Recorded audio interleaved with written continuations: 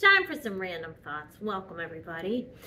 I'm thinking about what the world needs, what there's a lack of, and what would be easy to contribute for free. And I thought, well, love and heart, soul, and depth.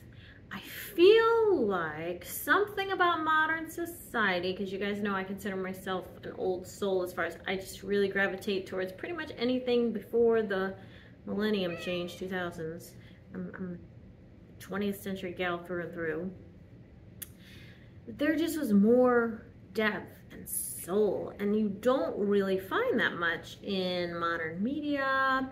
When you're going just out and about, the internet really makes things feel quite soulless.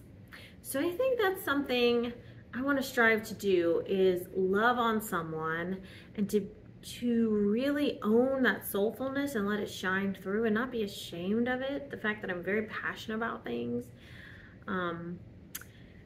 So I was torn between talking about loving on someone today or how we need more depth and soul in this world, more heart.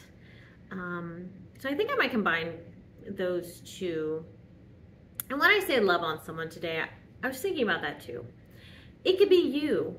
Maybe you need your love, time, care, attention. Maybe it's not another person. Maybe today's a day where you go, you know what? What would I give a best friend of mine or my best friend? What would I give her or him? And then give it to yourself, whatever you need.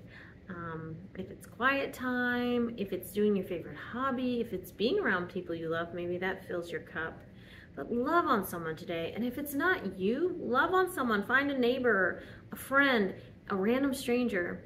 And it can be free. You could smile at them, you could wave. When I say love on, it doesn't have to be crazy.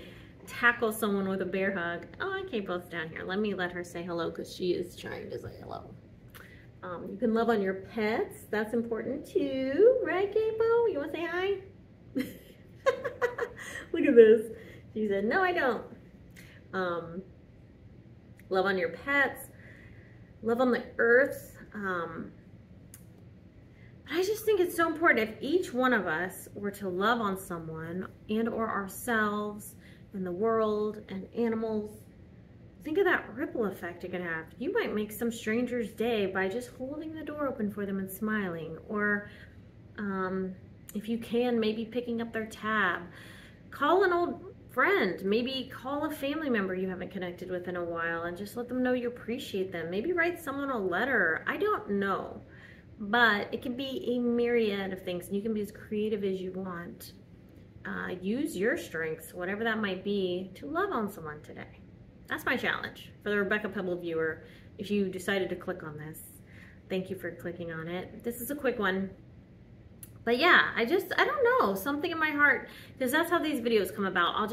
Something will pop into my spirit, or download into my spirit, as people say, since we use these technological terms these days to define everything. I don't know how I feel about that. At first I thought it was cool, and I'm like, now we sound like AI. But that's neither here nor there. I'm very pro-humanity. I believe in us. And so I just get these ideas, they come to me, and I'll sit on them for a little bit, and the ones that just, I can't quite, I don't want to say get rid of, that just kind of nag and weigh on me are the ones I end up making videos about. It's really an interesting process. It's like something's pushing me to tell you guys these things. So I figure I'm just a conduit, a vessel for God to speak through, and so, or spirit source, whatever you want to call it. And this is the message, is love. I think now especially, I think if we can all just stay grounded, take deep breaths, so important, and remember our humanity and our empathy and our kindness, I think we'll be all right.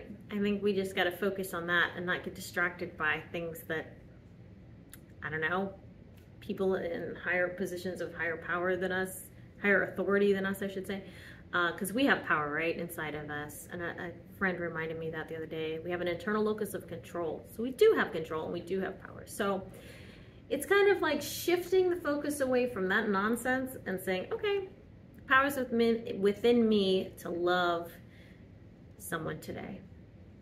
So be brave, be bold, be fearless, especially in the pursuit of what lights up your soul, your spirit, and love on someone today.